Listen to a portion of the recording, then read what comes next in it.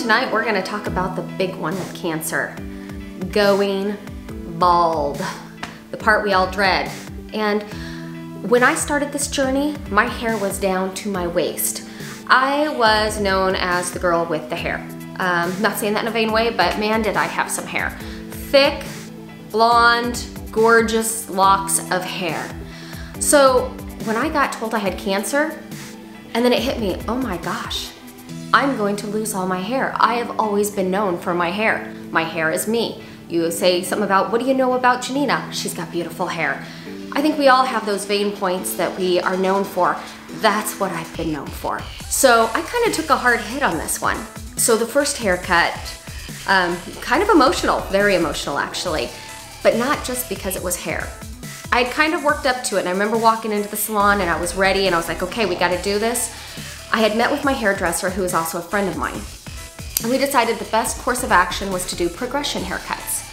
So the first haircut when we walked in was progressing from hair down to my waist to hair to my shoulders. And I remember sitting in the chair and had, of course, had a glass of wine, because you gotta have a glass of wine for something like that. And I remember when she started cutting through the hair. And it wasn't just hair at that point. I mean, it's the hair, and that's a hard loss, and that's a hard hit for anybody. But it's that moment that the scissors started slicing through my hair that it really hit me. You have cancer. This is real. That really made it very emotional for me, because it was a very, it was a moment of recognition that this is really happening. After that haircut, I looked in the mirror and I was like, okay, we've made this first step. We've got this going now. Let's do this. Let's stay positive the whole way.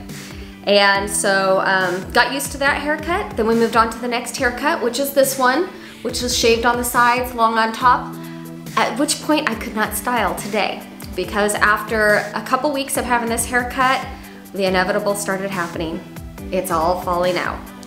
I woke up yesterday, started shedding, had a good workout, went to go take a shower, and all of a sudden I just realized there's hair all over in my hands. And this is gonna happen, you guys. It may happen lightly, it may happen in clumps. I'm not gonna tell you it's gonna be great. I put the brush through my hair and just a wad of hair came out. You know, the first haircut, it was very emotional. Second one was a little empowering, really, actually. It was like, okay. It actually ended up being the best haircut I ever got. The second haircut, I'm going back to it afterwards. Never would have thought in a million years I'd be a short haircut person, but even though you can't tell right now because it's thrown in a ponytail, which I hope doesn't fall off if I just pull on it, because my hair's falling out so easily, but I love it, and I would have never done it. So I'm gonna tell you something.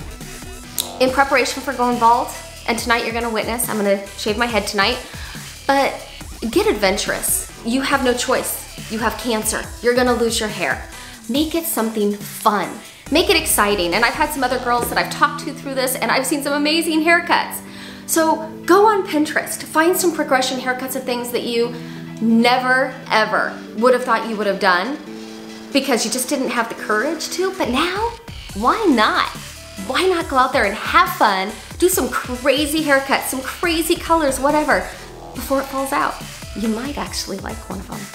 And tonight, who knows, maybe I'll like going bald. To be continued.